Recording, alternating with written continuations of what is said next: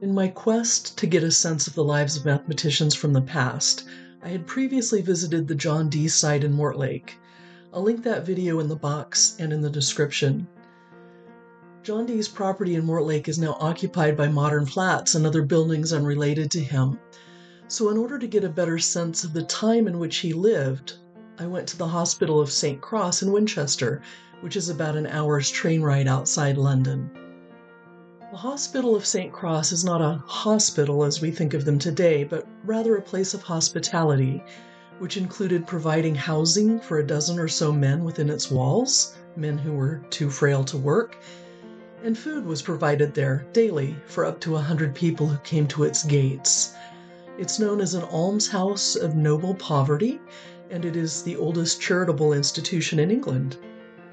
It was founded in the early 12th century, so it had been around for well over 400 years when Dee asked Elizabeth I to give him the position of master here.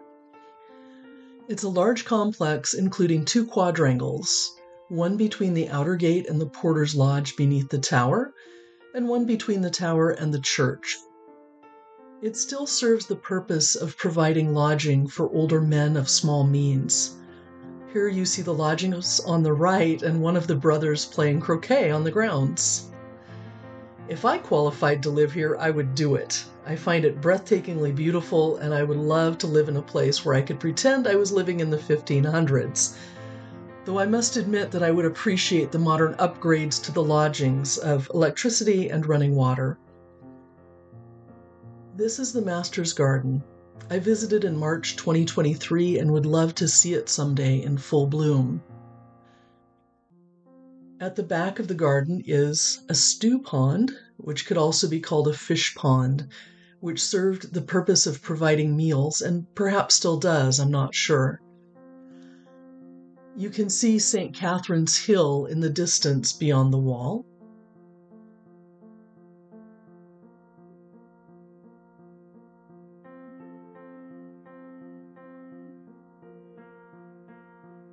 And between the wall and St. Catherine's Hill is Itchen Meadow, some part of which belongs to St. Cross.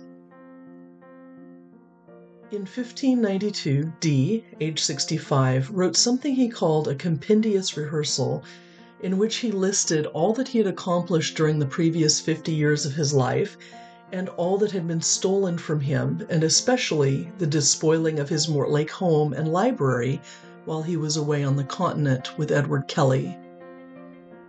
This 43-page-long document is addressed to Queen Elizabeth I. In it, he reminds her of all the service he has rendered her. He requests the mastership of St. Cross, and he explains in detail why he wishes to live here as master.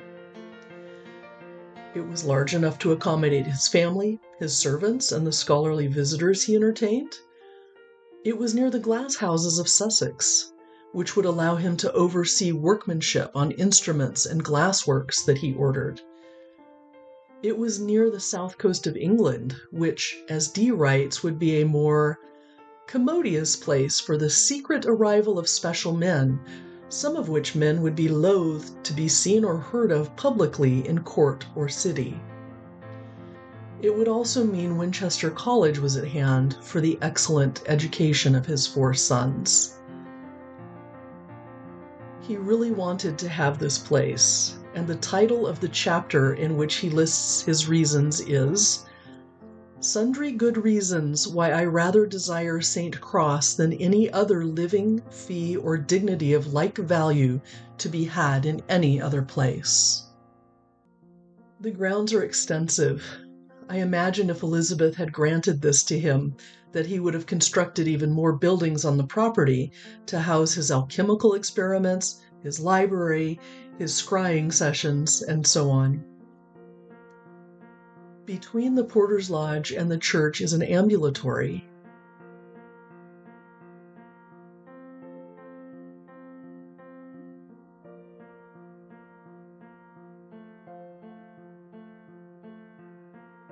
The church feels more like a cathedral than a chapel.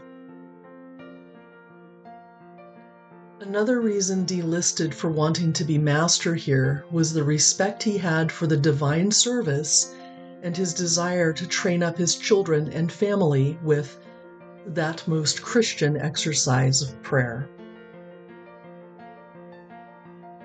I spent so much time during my visit enjoying the Master's garden and this church that closing time snuck up on me by surprise. The person locking the doors was gracious enough to allow me to visit the Brethren's Hall before he finished, so I headed out from the church and across the quad. The entrance to the Brethren's Hall is just a bit left of the tower.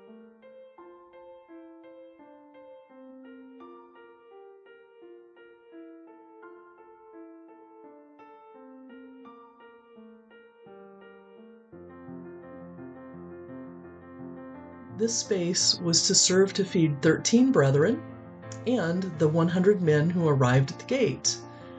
The Master would have dined with the brethren on the raised dais across the room.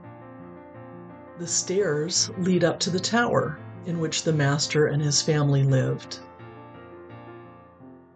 Above the entry to the hall is a gallery.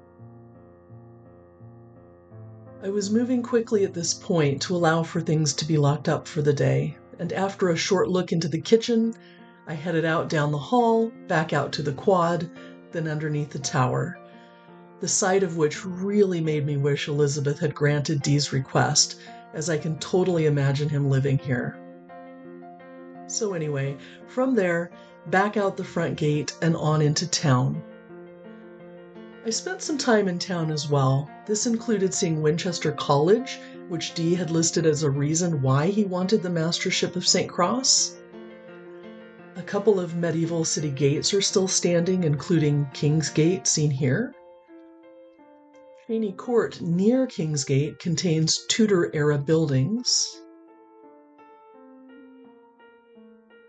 The cathedral, built in the 11th century, is even older than St. Cross, and would have been well known to Dee had he moved here, and perhaps even though he didn't.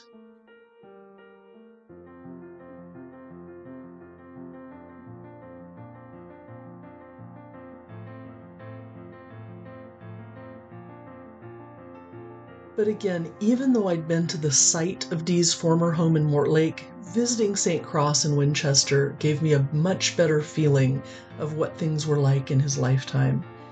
And even though Elizabeth did not grant his request for mastership here, I really sensed a feeling of John Dee in this place, where Dee so much wanted to live.